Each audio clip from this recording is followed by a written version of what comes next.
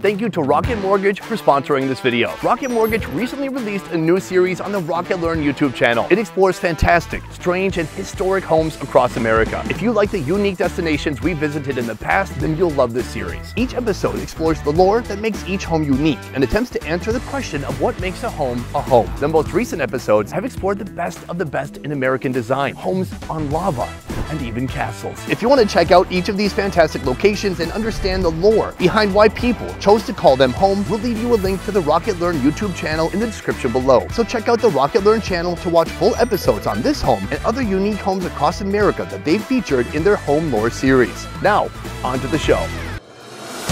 In this video, we'll be trying 3 different crab experiences with 3 vastly different price tags. Obama's kid's lunchbox looked like this. In Vietnam, between the local seafood and the imported seafood, you could easily eat over a dozen different crab species just in this one city. From tiny microscopic crabs that can be eaten whole. I did not expect it to be so delicious. To giant clawed crustaceans that sell for over $700. Maybe it's filled with tapioca pudding. Today, we're in search of new crabby creatures you've never seen before. Oh wait, what the? Cooked up in ways you could not imagine. He recommends us steaming the crab in beer. Or a beer soda. You want to do it for yourself? Yes. From the extremely affordable. It is just delicious. To the shockingly expensive. Should we give it a little bit of a dip in the soy sauce? How dare you? And it all starts here. Sir, put her there. Meet Mr. Chen, owner of INTERVIEWEE.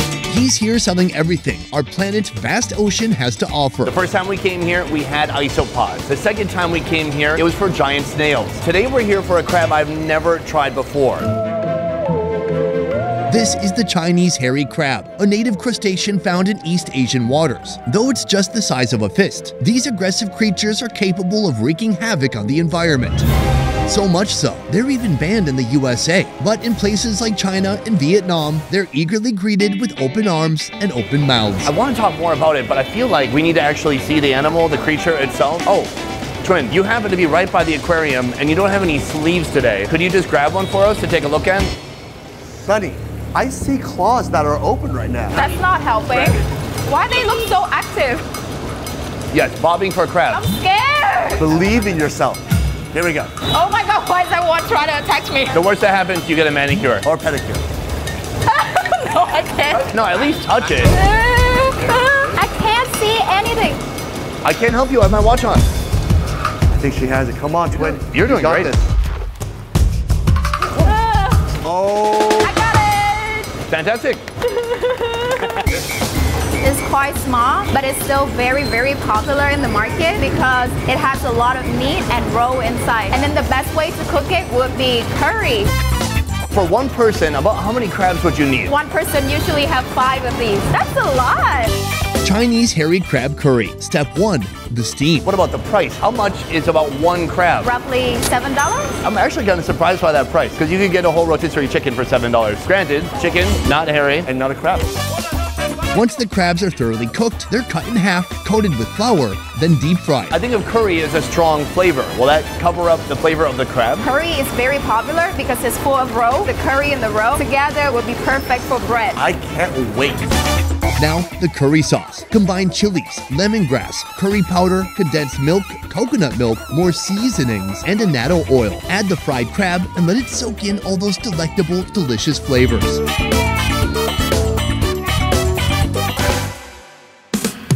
As you can see inside here, it's full of roe. It smells so good. Oh, I got it. Oh, there's a lot of eggs in there. The eggs are like meaty, man. They got some bite to it. Hot. The roe is so rich and creamy. They're almost like chewy, the way they've steamed up inside. And I think they're a great pairing to the curry. Twin, if you came here, would you be digging into these tiny claws and these tiny legs looking for meat? Of course.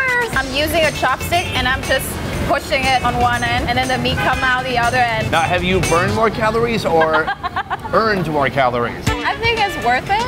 A little bit. Yeah. I got a crazy idea. Roe sandwich. Roe sandwich, boom. We've got plenty of roe. We're gonna extract that from the crab and that is gonna be placed onto some of this bread. And then I'm gonna just completely saturate that with this curry sauce. Oh! And I got some shell in mine for texture.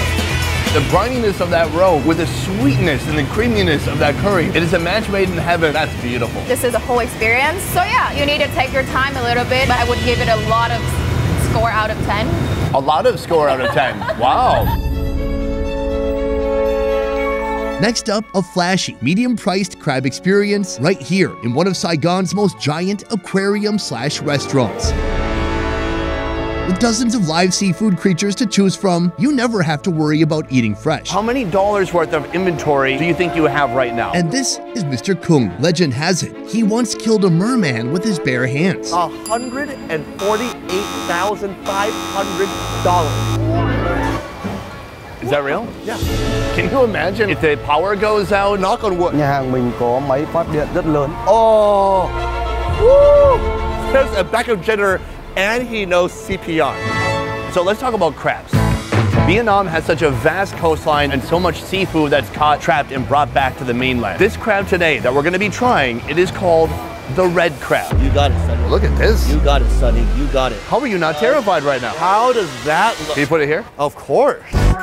The red crab is a species native to Vietnam, caught about 150 miles from Phu My Island. It is a beautiful creature. First of all, it does have big arms, really distinctive black claws, contrasted against a crimson red body, a huge carapace with ancient medieval spikes on the side as well. Despite not having much meat, this red crab is still a prized delicacy because the morsel of meat that it does have is said to be very, very yum. These are saltwater crabs, and so they come from the ocean, and so therefore they're not farmed. When you're farming it, they don't get a chance to really be in Mother Nature. They don't get a chance to take in all those nutrients from the seaweed and the kelp and the sunshine. This red crab will be prepared two ways, stir-fried and steamed in beer. To stir-fry, the crabs are first cut into small chunks, then deep-fried for fast, even cooking.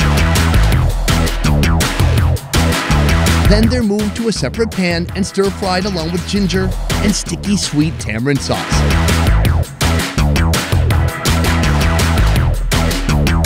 This has been cooked beautifully. It's looking gorgeous. Just like you. So let's start off with the inside of the crab, the innards, the brains. Is there brains in there? There is crab brains. And you know, crab brains are the specialty. But is it really a brain? Yes, it is really a brain. Oh. I got some part that tastes possibly like eggs and partially like fat, and it was very livery. Very irony in flavor. Briny. So that is all that is in the head. It's not a very full head. Pretty empty in there. Not making a joke? Don't. Not making a joke. I'm holding myself back. Here is the claw. What I love is that the goo on here, I mean, you could just lick the outside of this shell. It is so thick and sweet. Delicious. And that tamarind flavor is tart, it's sweet, it really adheres to the shell. Oh, you have a nice sized claw there. But, I think I will not be able to crack it. Believe in yourself, Twin. Have this one. No. Never believe Don't yourself. believe in yourself. Always give up. Our first real bite of red crab. Let's go for it. I find it to be sweet. It's just economy sized. The absolute best part is the glaze. I just wish I had something to put it on besides my hands. That being said, we have one more course and I saved our biggest crabs for that. So, now, the beer-steamed crab, a dish likely invented by a raging alcoholic and a person I'd love to hang out with. And no, this time I don't mean Calvin. The crabs make their way into a giant pan, then ginger, then the beer. Once the crab feels safely submerged in this liquid gold, crank up the heat. this is what I call drunken crab. Crab that has been steamed in beer, and then it is still steaming right here. Now, Twin doesn't actually drink, so how do you feel about eating beer? I'm already drunk. Ow. I'm gonna try to rip open its body. What is that? Did you hear that? Yeah, like a helpless goat. Oh, here we go. I almost got an ounce. An ounce would be a lot. It is not dense with meat. I've got a decent sized claw right here. When you break this, it seems big. Oh wait, what the? It is big. I got the Ultra Red Crab experience right here. I too got the Ultra. I think we give it a little bit of a dip in the beer. Oh. That was nice. Really nice. Here's the thing, I could stand to do that about 100 more times. It is sweet, it falls apart. It's like almost flaky, like a tilapia. This is a lot of work, and the claw is the only thing that actually have meat. Here's my tip. Next time, go with the king crab. For us, it's too late at this location. But guys, we have one location left. Ooh. We've come to Rockefeller Restaurant. What they lack in exterior design, they make up for it with one of the absolute finest culinary experiences available in this city. Can you describe the type of food you're preparing here? We are doing omakase and contemporary Japanese cuisine. Omakase, or it's up to you. It's a menu-less dining style where you hand over complete control to the chef. Perfect if you're looking for an expertly designed meal or if you just hate making choices. I love the idea because it's like, give me a bunch of money and I'll just give you whatever I want. Yes, we give you whatever we want. Yeah.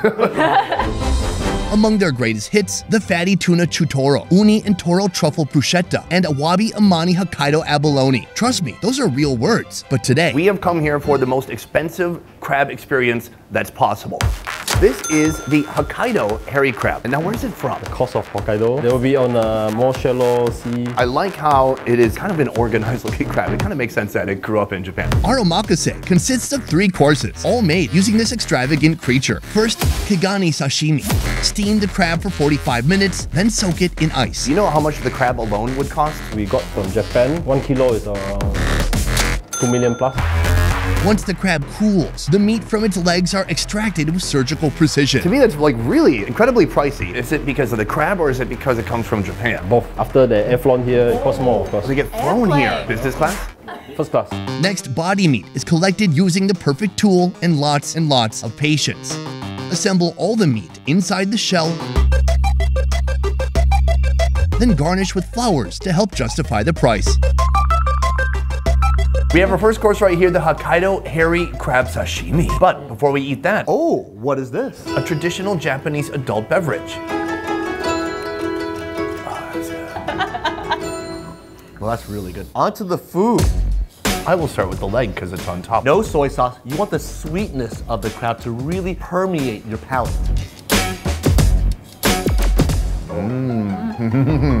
Sweet, flaky, but more fatty than what we've had so far. Under that, we have the body meat. One big bite, right? Oh my god. Different texture, juicy, that's delicious. First course, stunning, loved it, 10 out of 10. I can't wait to see what they bring next. Course 2, chawamushi crab with assorted luxurious seafood. Mix chicken eggs with dashi broth. Filter the mixture, combine it with shrimp and a scallop, then steam for 10 minutes.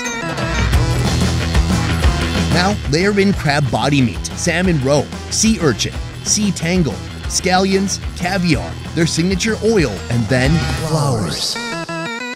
They have just brought our second course right here, and already the room is full of the aroma of truffle. So good. The Hokkaido uni should really bring this fresh sea essence into your mouth. Just close your eyes when you eat it and just imagine seagulls. And then the horn. I'm gonna start with that shrimp. The egg is silky smooth, it's smoky. I don't really want to swallow right now. First time I ever say that. Truffle has a really nice earthiness. Contrasting that with the seafood, it has a really nice land to sea story here that I don't. Yes, it's a novel. So right here, I got all the crab meat on a beautiful bed of this silky egg.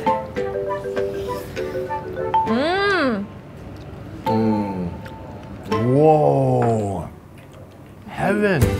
So much going on. Juicy, an abundance of flavor from that crab just popped so hard. I wish I had the money to be addicted to this. You actually do. The chawamushi has a great texture, smooth, supple. They use a lot of the steamed crab jus, and that's where you really gain that roundness of crab flavor. I can't wait to see where we're traveling to next with our third dish. I should be a food writer. For today's final taste of crab, we're going with the Mount Rushmore of high-end ingredients. Sauté foie gras with teriyaki sauce. Dip Wagyu beef in hot sukiyaki sauce. Now create a foundation using sushi rice flavored with sesame seeds and soy sauce. Hit that beautiful wooden desk drawer with some beef. Then the crab meat. Garnish with sea tangle and scallion. Then add salmon roe, sea urchin, a poached egg, truffle, and their signature oil. 3, 2, 1, self-reveal. Wow! Oh, wow! Oh my god. Obama's kid's lunchbox looked like this. Aw, foie gras again. I wanted dolphin meat. It's like they created a whole new world. And it's like, here are the mushroom mountains. Over here is the Salmon Row Valley. Let's start with the foie gras. There's only one reason that we have geese in the world. God, the flavor of foie gras is so amazing. And this would be illegal if you're in New York. Oh, the Wagyu, it just looks like a big, thin strip of delicious, succulent, soft meat. Oh, that is an incredible sensation. Flavor is so tender. That is delicious, but I must say, it's not crab. No, it's not. I say we lend a little bit of that egg yolk, maybe even some uni to the crab and get a delicious crab bite. I could die right now. The bottom rice layer is so delicious. The crab just lends a sweet, delicious juiciness to anything around it. That was the best crab I've ever had. You know what we have to do? Finish eating, go outside, and decide which one gave us the most bang for our buck. Man, today's gonna be really a challenge. Really tough to call. The last one, Rockefeller. Number 3 all day, baby. just because I didn't have to do anything. The real definition of luxury is not getting the crab meat by yourself. It's also a true experience of fine dining. Absolutely amazing. To see the chef take an ingredient and serve it 3 different ways, it truly was an experience. The care and time and love that went into it, the creativity. It didn't even need to be matched with all those other ingredients, the roe, the uni, but it didn't hurt. It didn't hurt. Best Ever Food Review Show is a small team of independent creators, and everything we do here works because of you guys. Click the link in our description to join our Patreon and receive exclusive benefits. A peace. Location 1, food 1. Location 1, food right. Wow, I didn't even get that out. Location 1, food 1. This is the cheap. But we're all mentally impaired. Right here is a red lobster inside. That's sunny. Not red lobster, red crab. Jesus Christ, I want this crab inside of me.